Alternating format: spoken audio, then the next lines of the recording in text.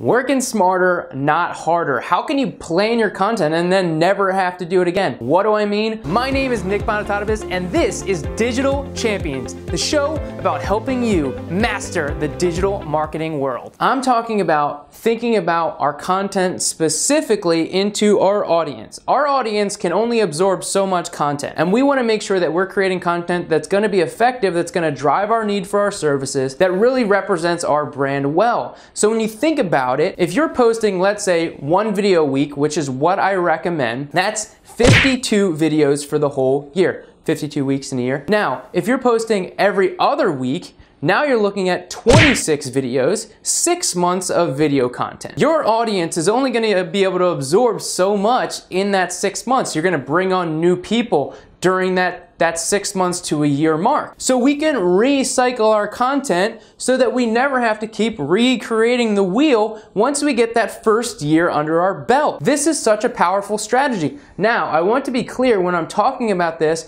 I don't mean that you just keep using the same video. What I mean is that you're using the same content. So when you go through your whole 52 weeks or 26 weeks of video content, you can then look at your videos, you can see how well they did, which ones are still relevant, and look at it again, and then do it again and film it the same content. You can add new stories, do it a little differently. At this point, you may have new equipment, the video looks nicer. No one's gonna know that you filmed that content a year, 6 months ago. It's not something that people are paying attention to. They often need a reminder because our audience is not you. You know everything about your business and your industry, and our audience does not. So we need to make sure that we are hitting home on key points that we want to make sure to remember. So the key to actually help making sure that your students and your clients and your audience is continuously learning is through repetition. So you're actually doing a service to your audience